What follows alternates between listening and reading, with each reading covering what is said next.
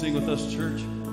I cast my mind to Calvary, where Jesus bled and died for me. I see his wounds, his hands and feet, my Savior on the cursed tree. Body bound and drenched in tears, they laid him down in Joseph's tomb. The entrance sealed by heavy stone. The silence still and all.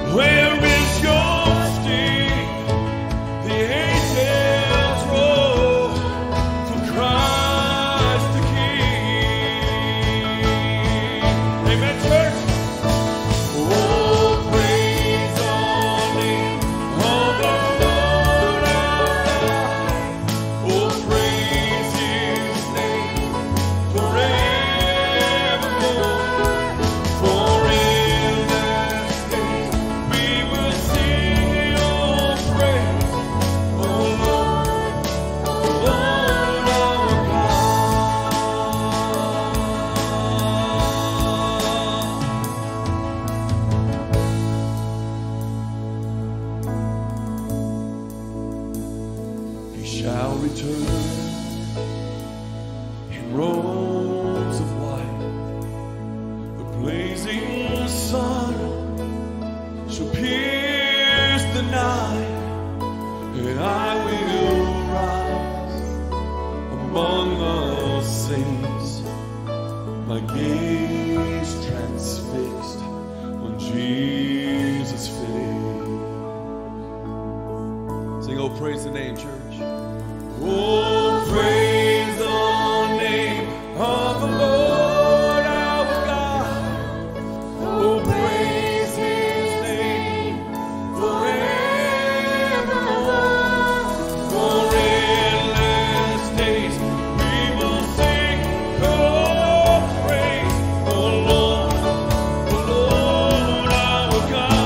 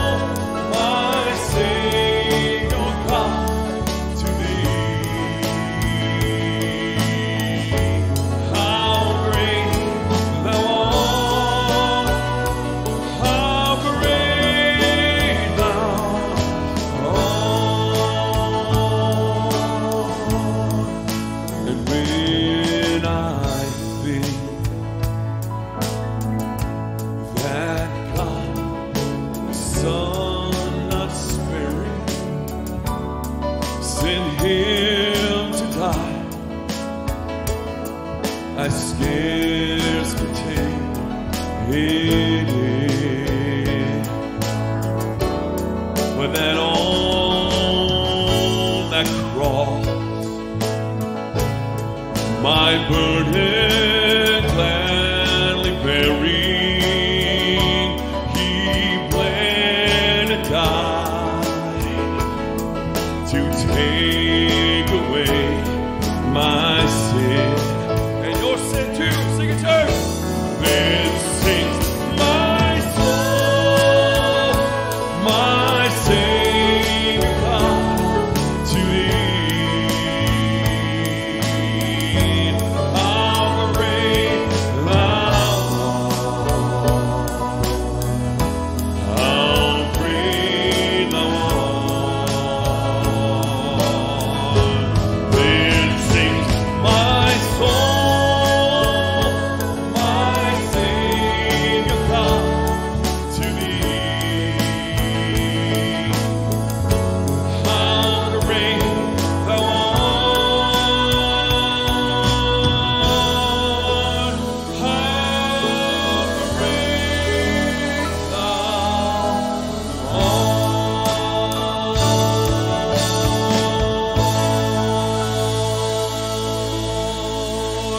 Hallelujah. Hallelujah. How great you are, oh God. How great it is that you are a God that wanted to create us and to know us, and for us to be able to know you. Lord, thank you for that. Thank you for loving us. Thank you for sending Jesus to die on the cross for us, to take away our sin, so that we would have the opportunity to have our sins forgiven and to be redeemed and made right with you. Thank you, Jesus, for all that you've done. You are a great God. We worship you today. Sing this, church. Oh, how he loves you and me.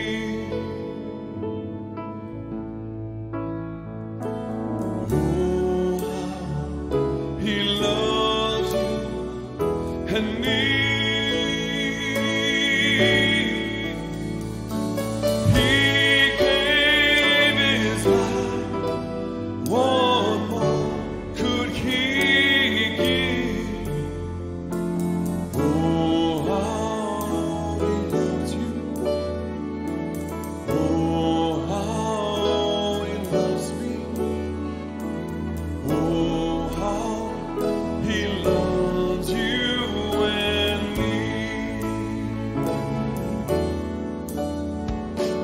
Jesus to Calvary did go. His love for sinners to show. And what King did brought you from despair. Sing it, church. Oh, how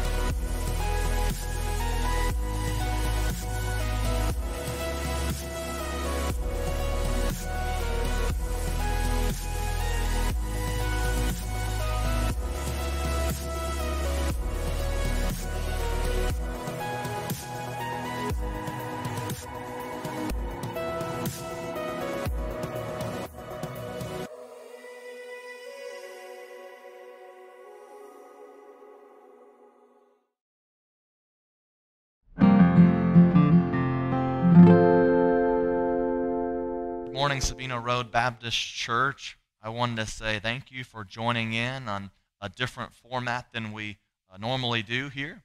I hope that this time of teaching is beneficial and edifying like it normally is. I did want to say, if you are a guest, I want to say thank you for tuning in as well. I hope this time is encouraging for you. I hope that the life groups through Zoom went well beforehand, and we hope to get better and better as time moves forward. We'll be in Matthew chapter 8, verses 23 through 26, but we'll also be in the parallel passage in Mark chapter 4, verses 35 through 41. The title of today's message is Strength in the Storm.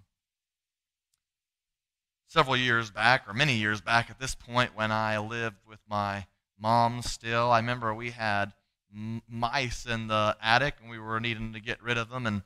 But before we did, I remember pulling a box out of the attic, and always the prankster, I couldn't resist the opportunity. So when my mom wasn't looking, I managed to stuff like a gray stuffed animal in the box, and when I walked up to her and I handed her the box and threw the stuffed animal all over her, and my mom's reaction was absolutely hilarious. She was screaming and yelling, and she fell over backwards, and I remember screaming and yelling not out of fear but out of laughter, and I fell over backwards as well.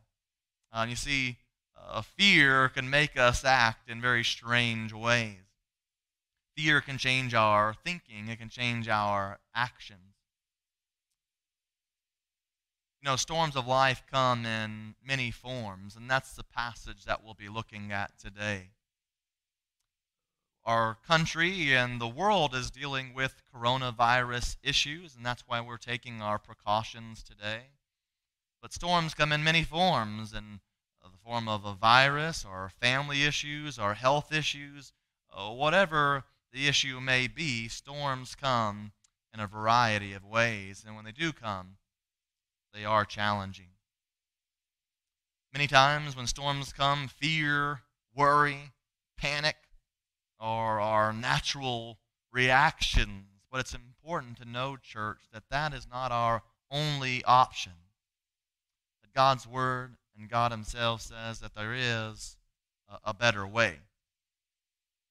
So I hope we get this out of today's message, is that when storms hit, that we know who we are, and we know who our Savior is. So read along with me in Matthew chapter 8. We look in verses 23 through 26. And when he got into the boat, his disciples followed him. That's talking about Jesus. And behold, there arose a great storm on the sea, so that the boat was being swamped by the waves. But he was asleep. And then they went and woke him up, saying, "Save us, Lord, we are perishing." And he said to them, Why are you afraid, O you of little faith? Then he rose and rebuked the winds and the sea, and there was a great calm. And the men marveled, saying, what sort of man is this, that even the winds and the seas obey him? So will you join with me in prayer? Father, we thank you for this time of worshiping you through your word. Lord, I thank you that in the storms of life that you are steady and strong and we can trust you. So Lord, I pray that you would encourage us, that you would challenge us through your teaching this morning.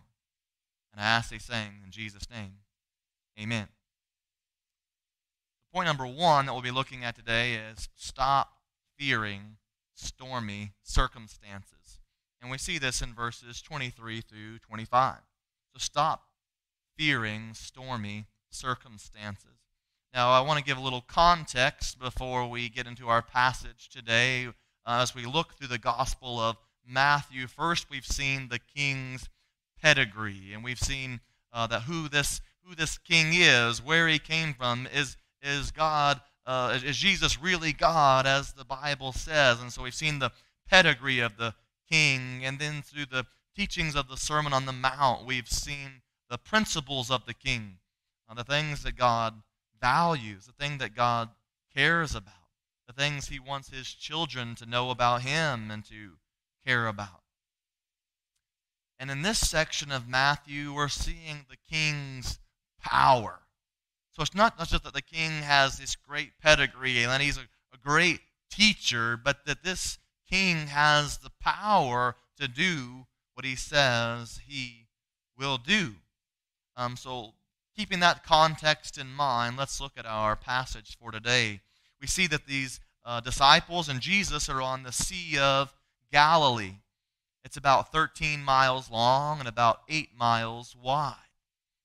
Because of its location around mountains, it is prone to some very serious and sudden storms that can come whooshing down the mountain and can bring violent, sudden storms. And so if you can imagine for a moment on this very small, dingy, fishing-type boat that Jesus and his disciples are on the boat, and this storm just comes out of nowhere, and it is upon them, and that the ship is rocking back and forth, and we see water is pouring all over the top of the ship, and it's getting into the ship, and there's lightning and thunder, and the clouds are dark, and it's just a violent and really scary environment. Now, the strange thing about this is these are hardened fishermen, or at least several of these men are. These are guys that have been through a lot of storms. This is not their first time on a boat. This is not their first time in one of these type of storms. But we see in this passage that they are absolutely terrified. They are overwhelmed with what they are seeing, what they're experiencing. You remember seeing the movie The Titanic when the musicians were calmly and gracefully playing their instruments while the ship was going down? Well, that's the opposite of what is happening here. The disciples are in a tumultuous, chaotic situation, and they are acting terrified. And if that's not strange enough, or at least the storm that they're experiencing, at least the strange part is what Jesus is doing in this whole scenario. They said that they were swamped by the waves, and then they find Jesus, and he was asleep. Now, at least initially, this gives a beautiful picture of Jesus' humanity, that Jesus had been teaching and ministering to the point of absolute exhaustion. That this storm, as terrific and terrible as it was not enough to wake Jesus up as tired as he was. So it's sort of a comical scene. On the outside, you see these disciples, and they're trying to scoop water out of the boat, and they're trying to keep their sails straight, and it's just absolute chaos. And then you cut to Jesus, and he's on a cushion and just sleeping the day away. It's sort of funny to think about. Eventually, the disciples recognize their absolutely helpless state, and they cry out to Jesus. And they say, "Save us, Lord, we are perishing." This was a serious situation, and they were very concerned.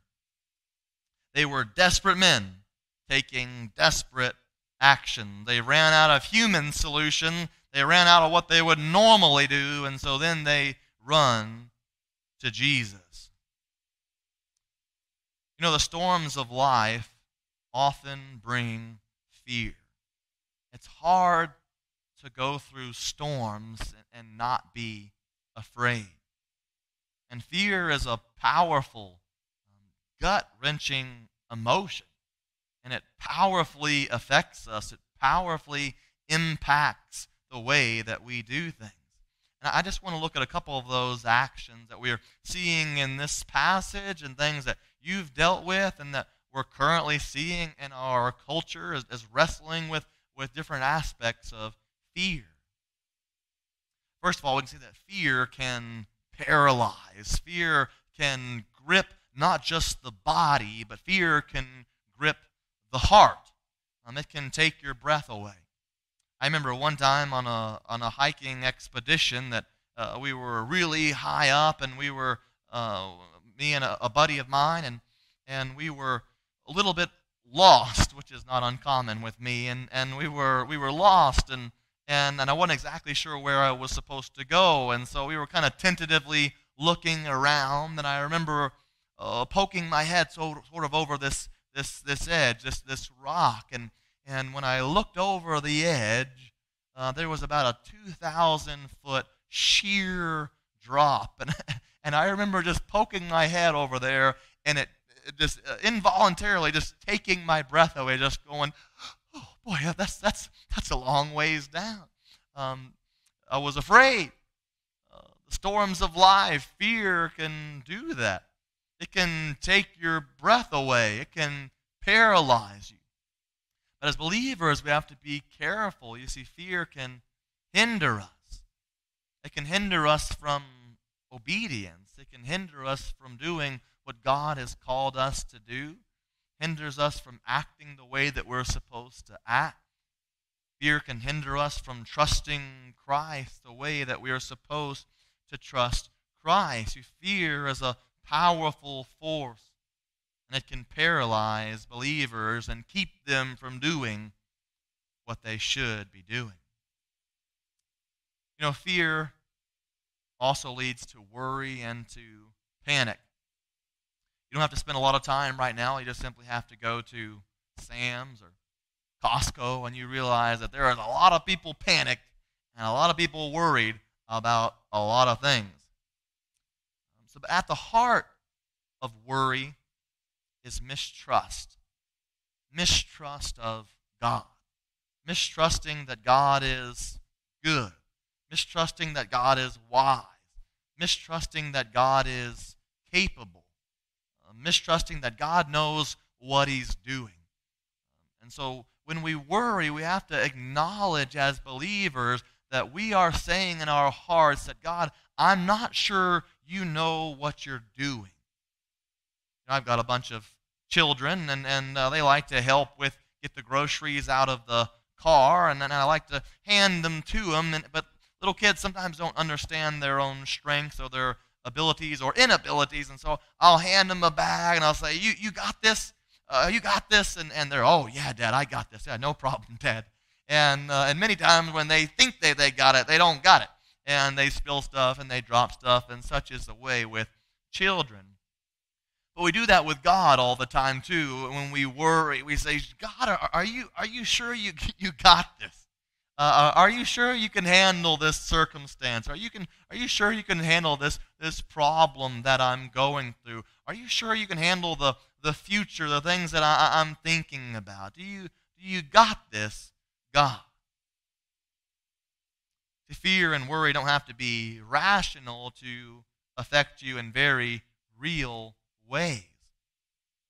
The fear can and often does lead to worry and to panic. And as believers, that's not a path that we want to go down. Fear comes in the form of panic, and it can paralyze you, but fear can also rob you of your joy. See, even knowing God's power and God's love, and the disciples knew that, they'd experienced Christ's love, they experienced Christ's power, but they faltered. And even though we've experienced God's love and God's power, we are prone to falter, we're prone to doubt, and we are prone to fear. And one of my favorite stories by Max Lucado, he tells the story of Chippy the parakeet. And Chippy was just a normal parakeet, and he was owned by a little old lady. And this is a true story that was in a news report. And Chippy the parakeet was minding his own business, singing his little song, and his owner decided that she was going to clean out Chippy the parakeet's his little cage. And so she went there and she began vacuuming the bottom of his cage. But while she was doing that, the phone rang. And when she did that, she accidentally sucked Chippy down into the vacuum cleaner. So, poof, Chippy was, at least for a moment, no more. So the lady hangs up the phone and frantically gets Chippy out of the vacuum cleaner. And she finds him, and he's still in the vacuum cleaner. He's still alive. He's okay, but he's terrified. And so she gets Chippy out, and he's all covered in dust. And so she quickly runs him over to the sink and rinses him off with water. And Chippy is, after she does that, she realizes that Chippy is freezing cold. So this is all true stories. So then she runs over to the bathroom and plugs in her hair dryer and blows off Chippy and dries him up. And she puts Chippy back in his cage, seemingly no worse for wear. And the news report says, through Max Lucado, that the reporter came back a few days later to hear what happened of old Chippy. And she said, is Chippy okay? Everything all right? And she said, yeah. And then the owner of the parakeet said, yeah, Chippy he's okay, but he doesn't sing like he used to. And he just kind of sits in his cage with his eyes wide open. Fear can do that to us as well. You'll be sitting there, minding your own business, living your own life, doing the things that God has called you to do, and then, man, storms of life can just come in without you looking for it, without you expecting it, and just can completely change the trajectory of your life. Isaiah 12:2 says, I will trust and will not be afraid. For the Lord God is my strength and my song. But when fear has gripped us, when it has paralyzed us, when it has panicked us, it can rob our joy. See, fear can lead us to act in ways that are not consistent with our faith. Fear can lead us to act in ways that are ultimately harmful and not good for the child of God. And so we've got to be careful. I encourage you, church, to stop fearing stormy circumstances. God has given us a better way. Point number 2 is this: start trusting the storm breaker. And we'll see this in verses 26 through 27. So read along with me. And he said to them, Why are you afraid, O you of little faith? Then he rose, rebuked the winds and the sea, and there was a great calm.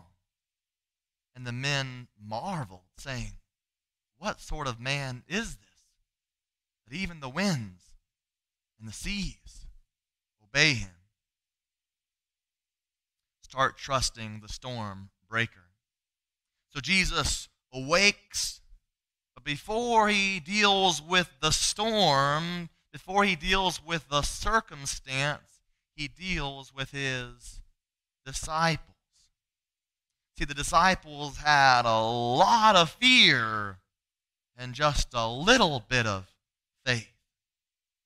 And Jesus asks them after they wake him up from this terrifying ordeal for them.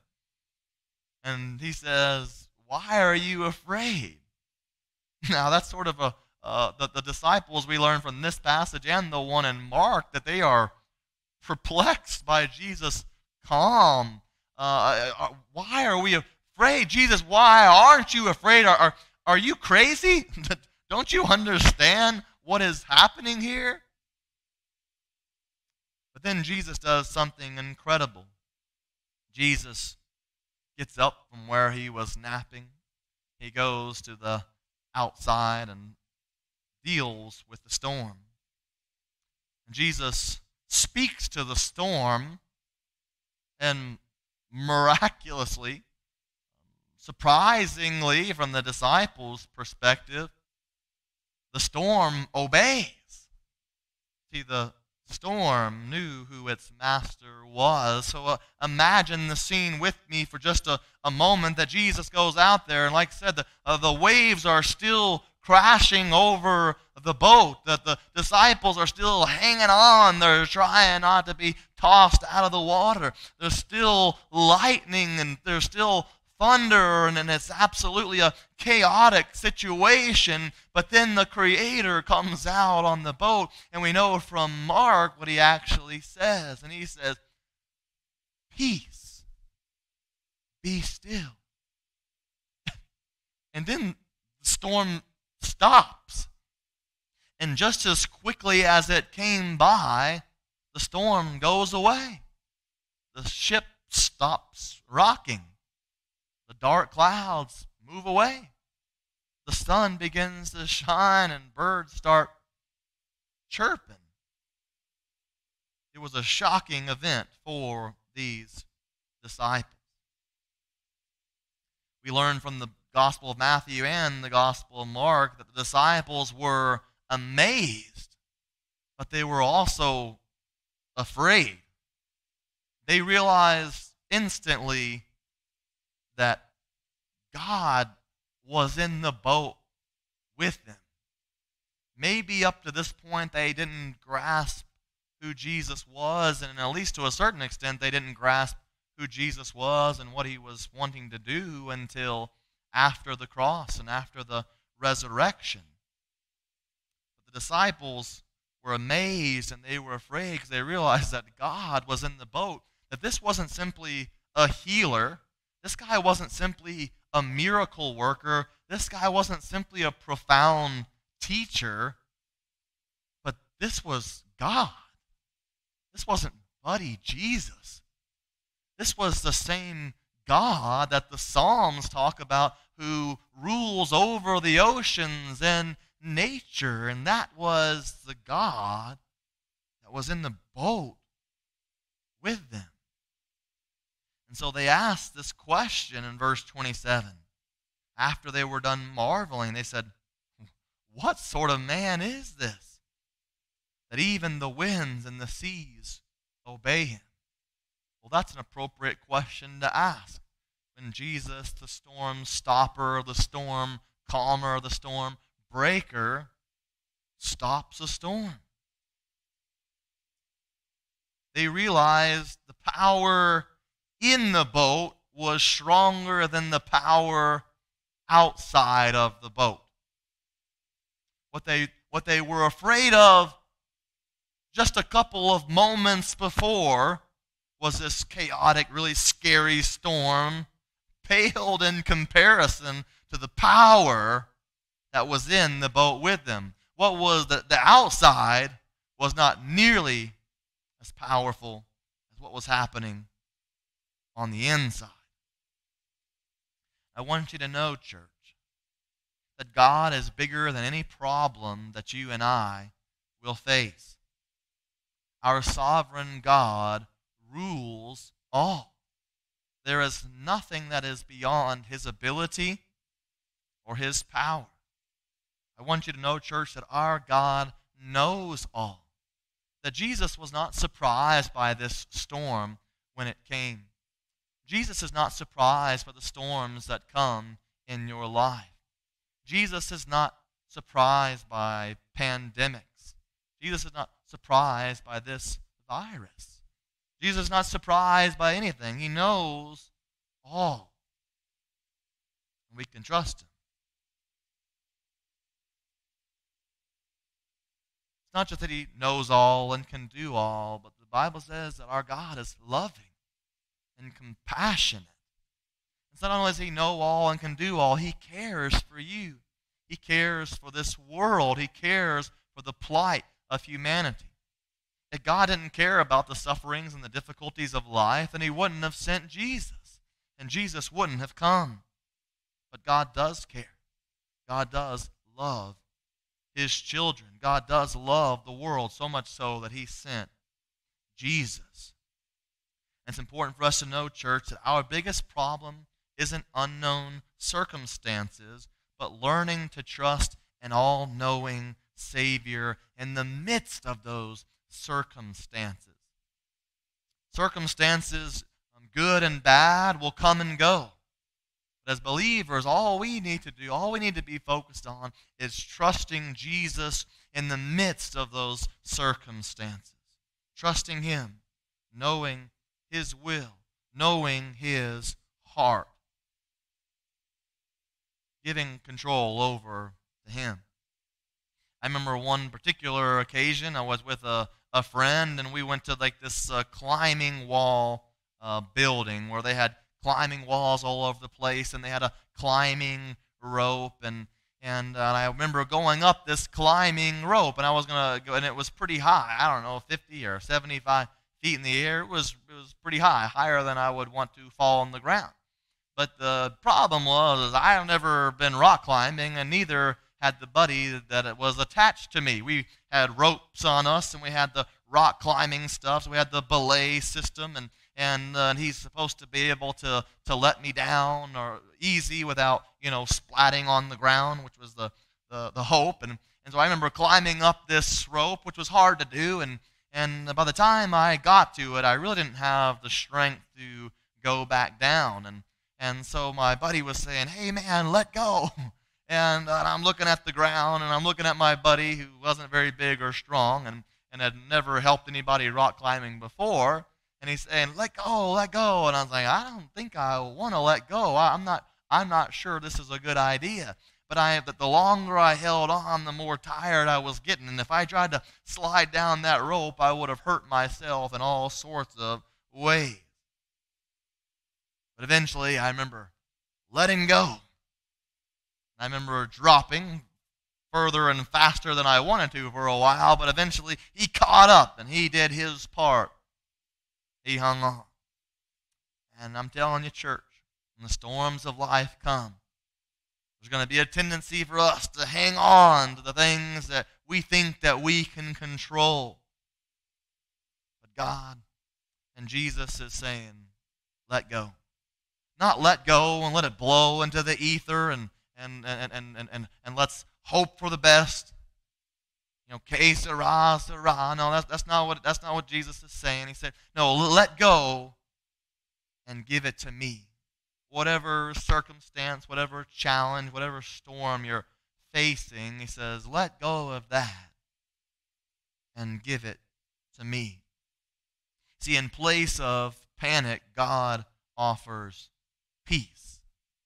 Believers, we don't have to run around terrified and worried. We don't have to be panicked. God has given us peace. Peace of a God who rules all things. Peace of a God who rules our hearts. In place of fear, God has said, I want you to live in faith. It's helpful to understand faith simply as trusting God. So instead of living in fear and all the terrible things that leads to, he says, I want you to live a life of faith. I want you to trust me. I want you to trust that I know what I'm doing. I want you to know that I'm working things for your good as one of my children. I want you to trust me. In place of crazy, God gives us confidence. When the whole world seems to be going crazy, that we can be confident. Doesn't mean that we're not concerned about things. Being concerned is a good thing. It means you have a heart for your world and the life that you live. But we can live in confidence. Confidence that our God is good. Confidence that our God is not surprised with the circumstances that we face. So start trusting the storm breaker. And let me close with this story.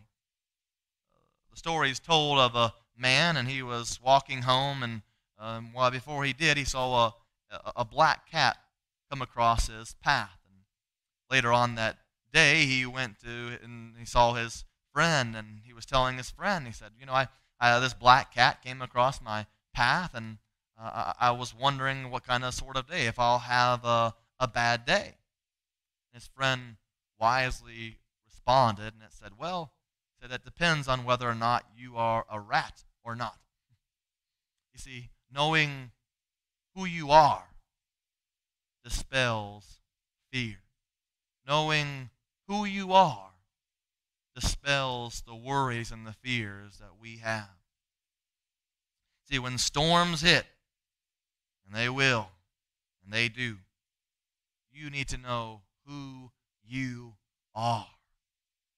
That you are one of God's children. And I hope that you are.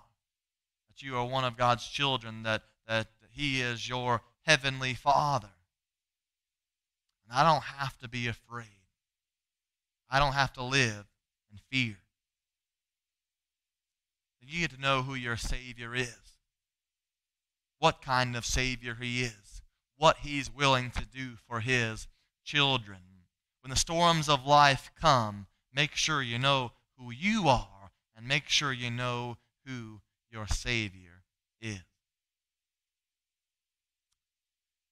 As we move into the invitation time today, how are we going to respond to God's Word? Got to encourage you, brothers and sisters, to give your fears, your worries over to the Lord. Maybe you're really concerned about the virus and the circumstances around that.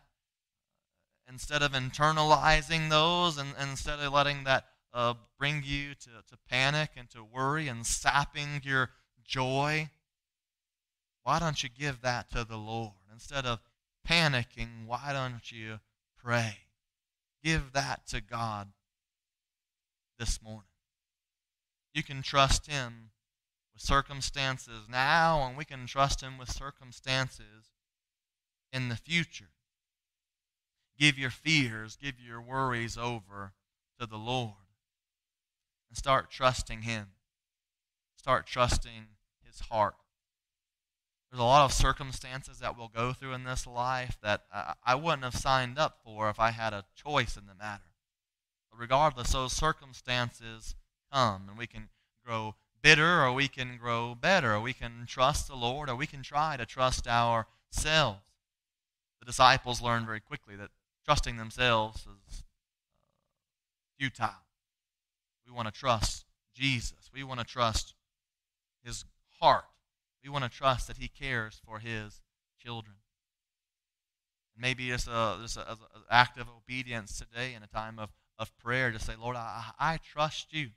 I give my worries, I give my fears to You. I trust You, no matter what those fears and worries and concerns are. I encourage you to trust Jesus in the most important way, which is as Savior. To become a Christian if you've never done that before. You know, in churches we talk about the good news all the time. But before we talk about the good news, I want to talk about what the good news does, and that's because there is bad news.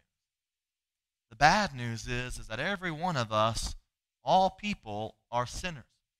Every one of us have fallen short of God's standards. And because of that, sin must be punished. If God is a good judge, He just can't let sin go unaccounted for.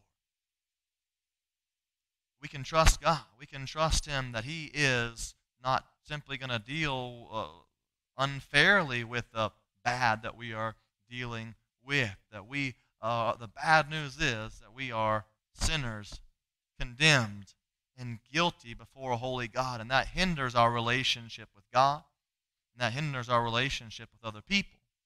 But the good news is that Jesus came, that he loved humanity so much that he was willing to die on a cross for you and for me. And he took all the sins of the world and he placed them on himself. All the wrath that we deserved, all the wrath of God, all the punishment that we deserved, that God placed on his Son, Jesus. The Bible says that Jesus died, that he rose from the dead, conquering sin and conquering death. And we cannot save ourselves. We don't have to. All we have to do is trust the one that can save us, and that's Jesus. The Bible says we do that by repenting, which simply means to turn from our sin, to change our mind, and trust Jesus as our Savior.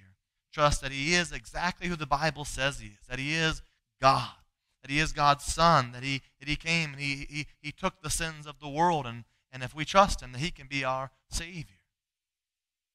Turn from your sin. Trust the Savior.